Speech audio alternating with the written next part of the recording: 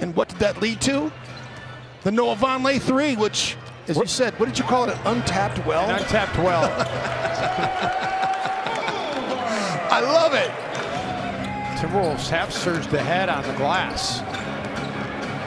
And how about Culver, an offensive putback? Just really liking a lot about what Jarrett Culver's doing right now on both ends of the floor. Culver. And Jarrett Culver able to dial it up from long distance. His first make from downtown tonight. It's like a pit stop. Oh, Jarrett Culver.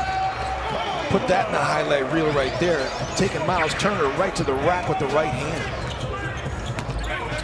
Attacking Turner for profit.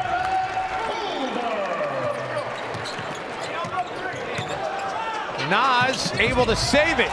Unbelievable. What great hustle plays these last few possessions.